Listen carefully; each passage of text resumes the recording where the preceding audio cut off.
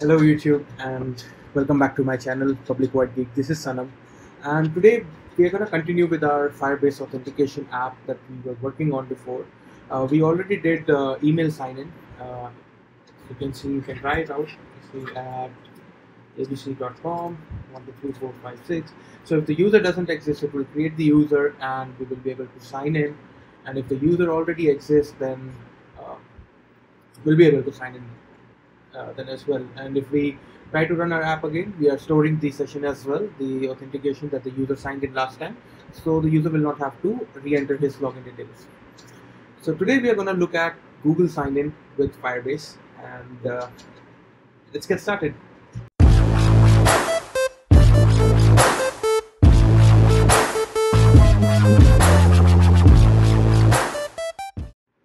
Alright guys, so in order to start with the Google sign-in, we need a few things. We need few setup to be done in order to allow users to use Google sign-in with our app.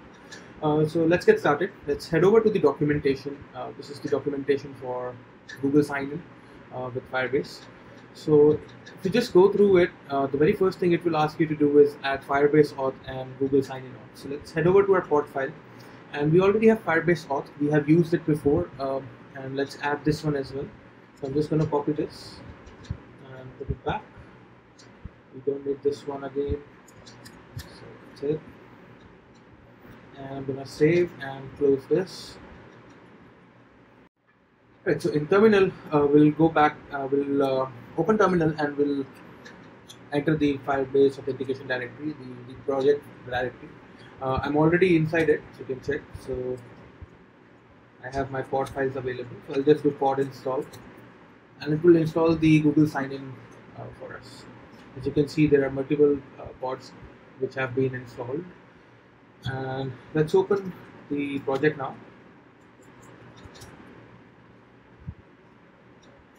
And I'm going to do command build just to compile the pods, and the build succeeded, so we are ready to start working with the sign-in now. So let's go back to the authentication, the documentation, and it says that we need to import Google sign-in in the view controller as well as the AppDelegate. So let's go to the view controller and add import Google sign-in, command S, and let's go to AppDelegate as well and do import Google sign-in and command S. Now we need to add delegate over here, so let's go to but before that we need to add a URL scheme. So how Google sign-in works is when the user clicks on the button, browser so in-app browser will be opened up, right, and user will be taken to a Google sign-in page, and where user enters his email address and password, and then user returns Google returns authentication token back to us, right? So we need to give that URL in our app. So how we do that is we'll go to our Google service info.plist and we'll look for this reserved client ID. Double click, command A, command C. So we'll copy this, go back to our project here, Firebase authentication, and click on info and open this URL types. The last one, click on plus, and under the URL scheme, let's just paste this and hit enter. So this is what we need for the pop-up to come up. And if we try to run the app, nothing will happen right now since we have not set up anything for the Google sign-in. So let's continue. Let's go back to AppDelegate and also to the documentation. So as you can see, it says inside AppDelegate we need to add this delegate. So let's do that. And as soon as you do it, you need to confirm to the protocols. And here, message fix. So this is the I'm just going to put it right over here. It doesn't matter where you put, I just want to keep it like this. So this is the method when user is signed in. So you can say did sign in for. So once the user is authenticated or user is trying to sign in, this is the method that will be called, right? Okay, so let's go back, and this one is done. So under Firebase app configure, as you can see, this is the one that we did last time. Just need to enter two line of code. So I'm just going to copy this and add it right over here. Next up is this is for the URL session. So yes, we need this as well. So let's just do it right over here. All we need to do is type this particular thing, this keyword, which is UI application open URL options key. So let's try open URL options key. Hit enter. So this is the function that we need to add, and inside this, we'll just copy this code. And Swift is going to give us a small error, which we will fix it right away. And right over here, fix. So yeah, we're almost there. Just few more line of code, and then we should be able to start seeing the Google authentication page. All right. So this one is just for the iOS 8. We are not going to try this one, or we're not going to implement this.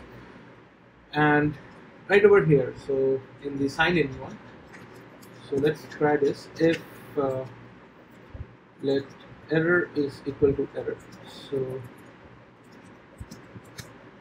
print error dot localized description, and we will return else. So if there is no error, that means user is able to sign in.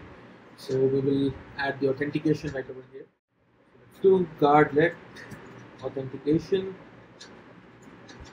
is equal to. So we are trying to now the user is able to sign in. There was no error. So now we will capture the information that Google is providing us. So let's do that. So let authentication is equal to user dot authentication. So else will return, and after the authentication we also need the credential. So let's do that. So let credential is equal to, it's called Google auth provider dot credential with ID token. So ID token we're gonna get from the authentication.id token, and access token again we will get it from authentication.access token. So now we have the credential available for the user, and Google has provided us the access token as well as the authentication ID token. I think that's all we need here. Did disconnect, this is the function that you can set up if you want to see whether the user is currently connected to the app or not, or if user has left the app and you want to perform some function, you can do this right over here, but we are not going to work on that right now. So as of now, the authentication should be working, but this is just the Google authentication. We still need to authenticate this user to our Firebase system, right? So let's do that, and in order to do it, we will call our Firebase authentication. So we'll call auth sign in and retrieve data. This is the function that we are going to use, and for the auth credential we're going to provide the credential that was just created right over here, and then completion I'll say result and error.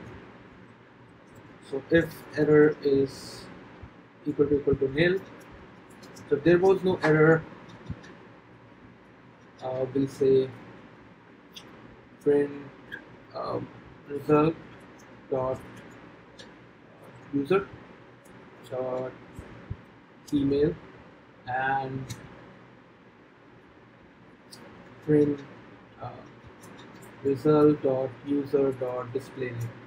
Right, so we're just going to display it over here, and in the else section we will say print error dot localized description. So if there was an error, we'll be able to know it, and we'll be able to see what sort of error we have. So this should be enough to authenticate our user to Firebase using Google.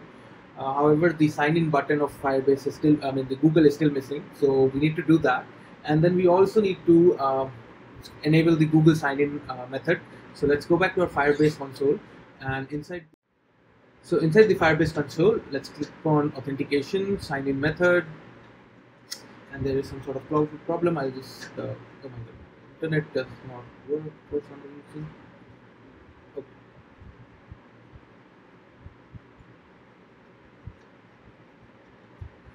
Right, so we are in the sign-in method, and our users are here. So I'll go to Google, and let's just enable this. and over here we'll go here and enable. We have to provide an email address as well. So done. That's done. Alright, so let's go to our main storyboard and let's add the Google sign in button. So for that, I'll do a little bit of refactoring on the storyboard. I'll move this three objects a little bit towards the top so that I'll have more space at the bottom. So I'll just select this email, and in align Y, I'll go and do it. What's it called? -100. Yeah. So let's do -100. Now we have space over here. I'm gonna Firebase allows us to add Google sign-in button with two ways. First is that we add a UI view and give it a class of GD sign-in button, which is a straightforward method. Or if you want to customize the sign-in, then you can add a button and then you can give it a class of GD sign-in, create an object, and then you can customize it. So we're gonna go for the simple one. So I'll just add a UI view here. Let's bring it right over here, and I'm gonna give it horizontally in container. For height, 50 is okay. 30 from top is also okay. For width, I'll do 100. Seems like okay for now. Yeah, it's okay. Or I'll just give it a width of 150, just a little bit. Alright, so this view is here, and we will do GID sign-in button plus to this this view. Now if I try to run, we will still not be able to sign in, but I think we can see the Google sign-in button. So yeah, Google sign-in button is right here, but it won't work right now. Let's go to view controller, and right over here we need to do a couple of more things, just the quick ones. So this is done. This is right over here. We have these two line, actually just this one. So we'll confirm to, we'll add a delegate here. So GID sign in UI delegate, and then in the view did load, I will do like this. So now Google sign in should work. Let's try it out. It should work now.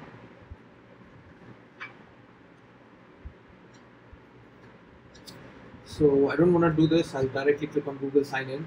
So we get a pop-up. This is the URL that we provided, that we copied from info.plist, Google info.plist, and we provided in the info section of our project. So click on continue, and you will see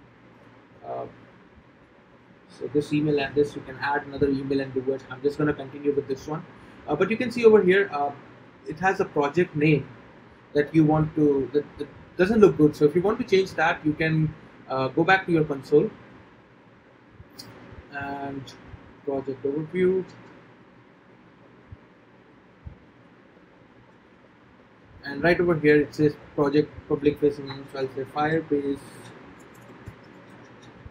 Authentication and save. So I'm gonna run this again, and now let's see. So click on sign in, continue, and we have Firebase Authentication written over. Perfect. So I'll click over here.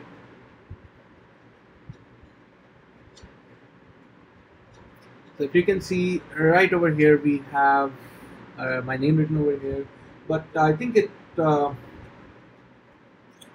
well, anyways, so let's try to run this again, and I'll show you a couple of issues that we have right now. So we are able to sign in, but as you can see, we did not segue to the signed in VC, and also the session is not getting stored. So let's first store the session. So I'll go back to view controller, and this is over here where we are storing the session. So I'll just copy these, go to our AppDelegate, and right over here we don't need this anymore, and right over here I'll copy this, paste it over here, and then do let user defaults is equal to user defaults, And now I just did right. User default. And now if we try to run, it will store the session uh, after the first run. So I'll click on Google sign in, and we are signed in again. And let's try to run this, and let's see now. So as you can see, we are already signed in, and but there is a problem again. First thing, that when user is signed in for the first time, we are not segueing the user to the correct view controller. So we need to do that. Secondly, if I click on sign out, we are able to sign out. Perfect. But if I try to run the app again, right, and I click on sign in, I'm automatically signed in with the same email address that I used last time. So to show you that, I'll run the app again, and you will see that I am able to log in directly. I mean, as you can see that it's not asking me the authentication page. It's not showing me the authentication page, and I clicked on sign in. Nothing is happening. If I try to run the app again, you will see that nothing is happening. So we need to fix this problem. So let's do it. It's pretty simple. All right, let's get to it.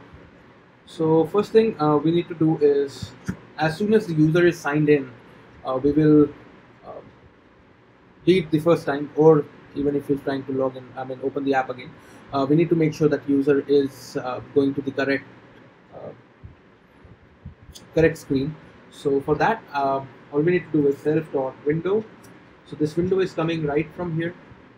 Self.window dot root view controller, and root view controller dot perform segue, and the segue that we need to perform will go back to this one, and this is the segue that we need. Copy, go back, paste, and this should be nil. So now let's try to run. This will fix the problem. So as you can see, we signed in directly, and if I click on sign out and click on sign in again, then you can see we are again signed in with the same email address. So basically we are able to sign out from the Firebase, but we are still not signed out from the Google access token and the Google session, right? So let's do that as well. Let's go to our signed in VC, and right over here where we are signing out from Firebase, we will also do try, but before doing that, we will import Google sign in, and just over here we'll say try g id sign in dot shared instance dot sign out, and let's do it.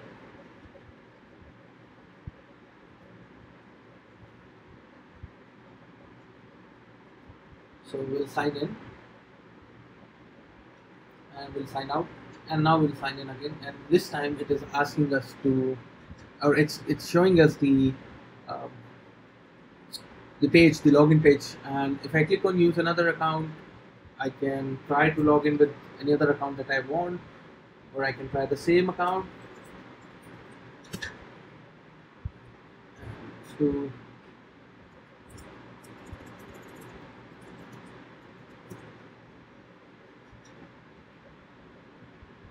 and we are signed in. If I run the app, Google sign in works. For the next video, we'll see, and we'll try to do one more sign in provider. Let me know which one you want, Facebook or Twitter or GitHub. And after that, I want to start with another series, and I want to stop this the Firebase authentication. I want to do Core ML2. Let me know if you guys are interested in that. Then after the next video, whichever you want, I mean whichever authentication provider you want, we can do that. And then after that, we'll start with the Core ML2 and Vision framework. So I'll see you in the next one. Until then, goodbye.